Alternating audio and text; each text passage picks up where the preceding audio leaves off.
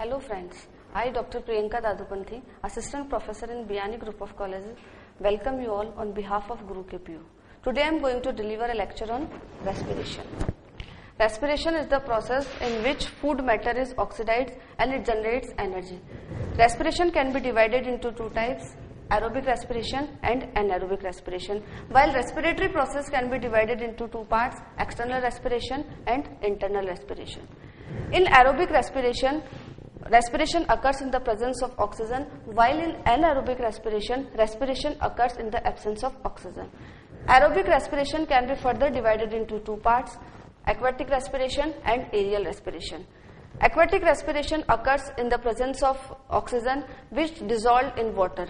Oxygen containing water enters into organism's body through simple diffusion. In this type of respiration, respiratory organs are gills, while in aerial respiration, atmospheric air enters into organism's body through lungs, book lungs and trachea.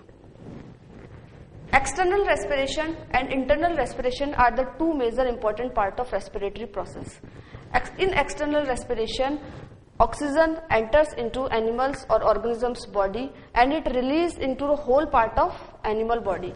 It generates carbon dioxide through oxidation of food, and in this process eliminate of carbon dioxide through lungs, book lungs, etc. In internal respiration, oxygen which enters into organism's body oxidizes food matter and generates energy. It also generates carbon dioxide and water. For the purpose of respiration, respiratory surface should be thin, membrane-like, soft and moist. The respiratory surface must be in close contact with the surface of oxygen. It must have available to get sufficient quantity of oxygen.